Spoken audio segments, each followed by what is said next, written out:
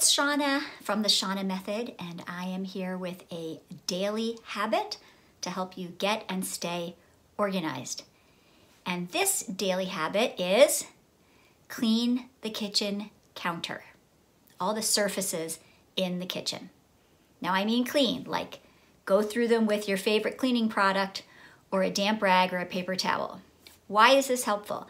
This is helpful because in order to clean, you're going to need to move off things that might be taking up space on your counter.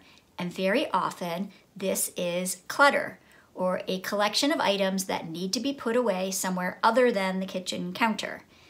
It may be some decisions you've put off making. It may be some paperwork you need to read. It may be sports socks that your kid walked in and dumped on the kitchen counter. Ick, right?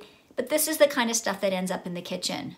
So every day, maybe right before you go to bed, make sure that you clean the kitchen counter, which will force you to go ahead and put things away.